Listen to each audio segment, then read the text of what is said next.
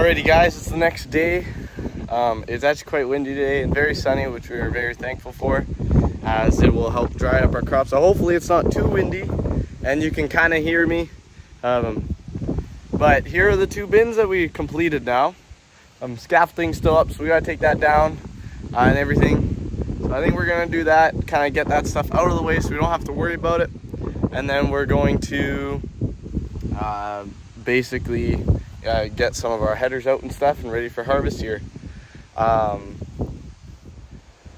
thank you for watching, building these bins. I know it's something different, and a lot of it was the time lapse and little clips here and there. But I do appreciate you guys watching and seeing us put up these bins on the hoppers. These are gonna be a huge help, so we don't have to shovel these bins because they're hoppers now, and we gain that extra bushels.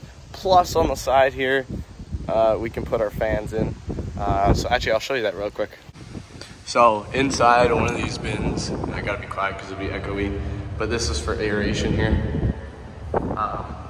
So there's gonna be air from the fans, which is out there, that's gonna push through. And then this air is gonna push through the whole crop.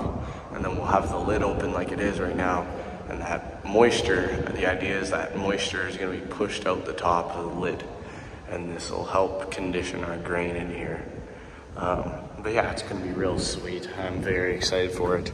The fact that we have that we will have aeration is what that's called, and that we have more bushels. So yeah, I will say goodbye and hope you guys have a good one. Thanks for watching, guys.